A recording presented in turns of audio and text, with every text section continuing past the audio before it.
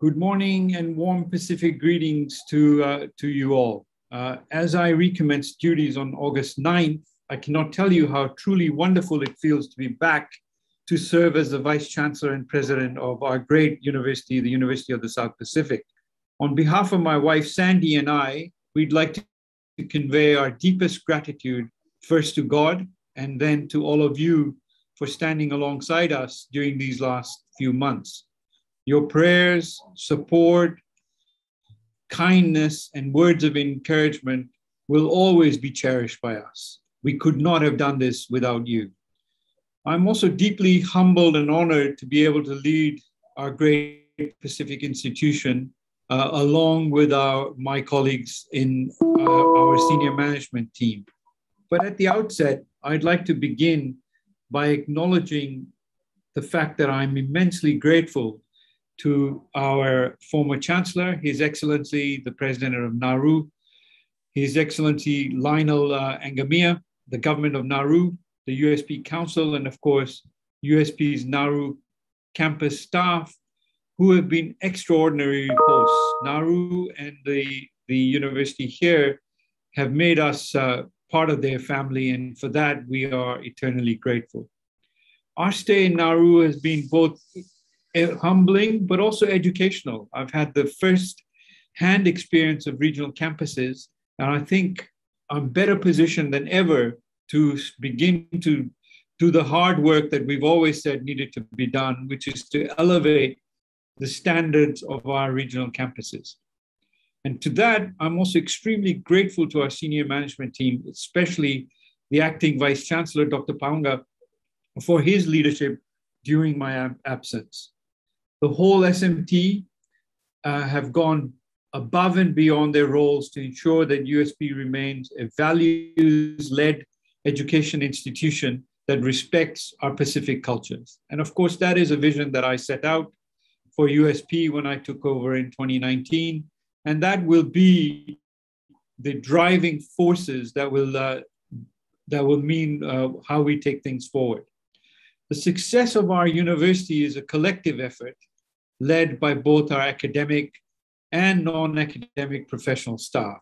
And I want everyone to know that it's the extraordinary service of our staff and the contributions that they make as a USP family that we are so appreciative of.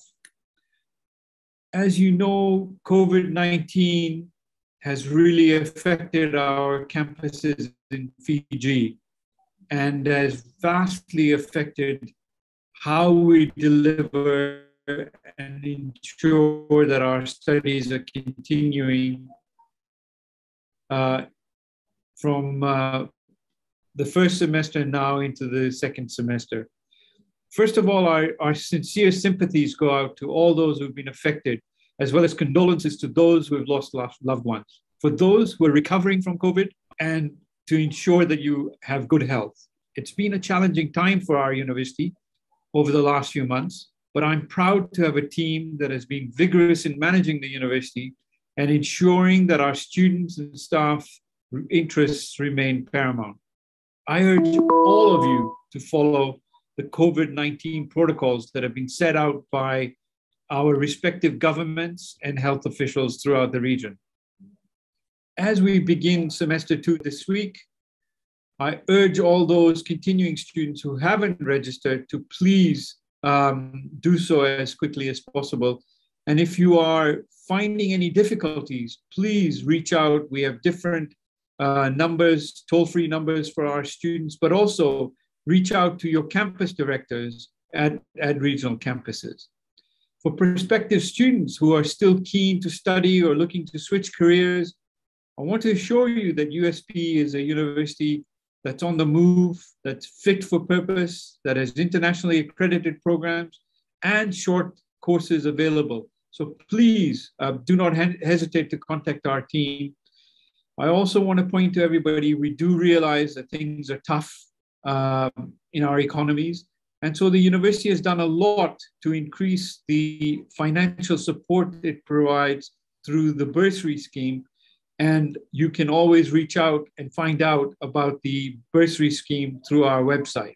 I am really excited that shortly at the end of the month, on August 30th to September the 3rd, we will have a virtual open week, which provides an opportunity for working people who are intending to study at USP, but for anybody who is intending to study at USP next year, to visit our website and access information at leisure in the evenings, after work, whenever, but to try and learn about all the different opportunities that we have on offer at USP.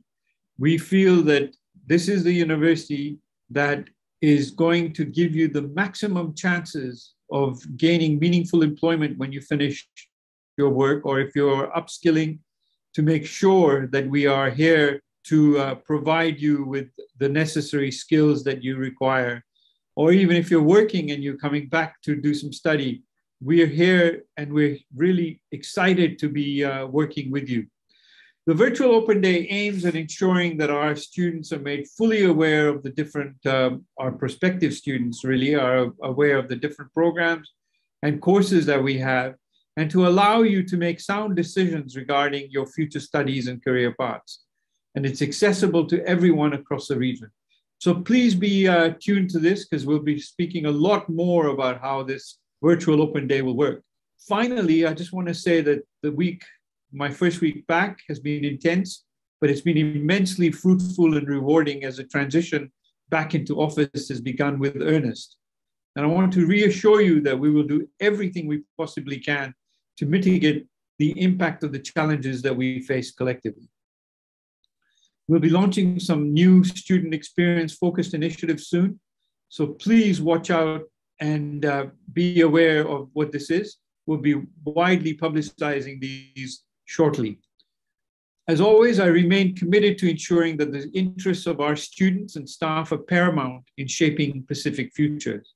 And together with SMT, let me assure you that we will continue to stand for good governance and operate with the highest integrity and ethics as outlined in our mission, vision, and values, because that is what we've been entrusted to do as custodians of the university. Finally, I am so pleased to be back, and I look forward to your participation during our strategic plan consultations, which will also begin shortly, and other university events. Thank you so much. And I absolutely want to say again, thank you for the continuous support that Sandy and I have received from the university community. Thank you very much.